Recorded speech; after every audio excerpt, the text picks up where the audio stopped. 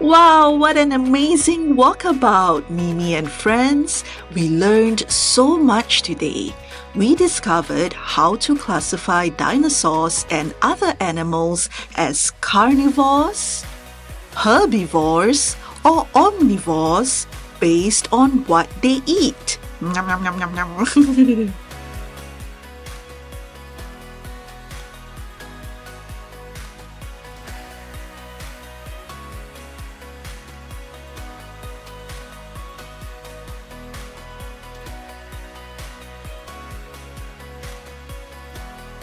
True. We also learned why their bodies are unique.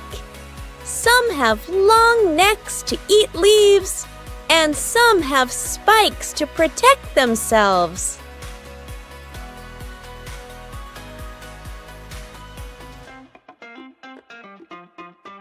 Exactly. We saw how their unique bodies help them survive. And finally, we learned about the life cycles of dinosaurs, which started from tiny eggs before they became the giants that we see here today.